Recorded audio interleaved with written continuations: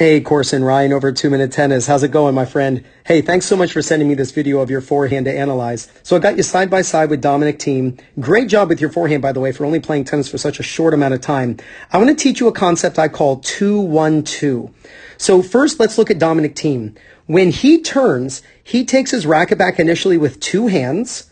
Then he uses a C swing, right, with one hand. And then he finishes again with two hands. So again, this is what I call 2-1-2. Turn with two hands, hit with one, and then finish with two. Let's check out your swing. You turn with two hands, just like Dominic Thiem. You use a C swing, just like he does. But look at your finish.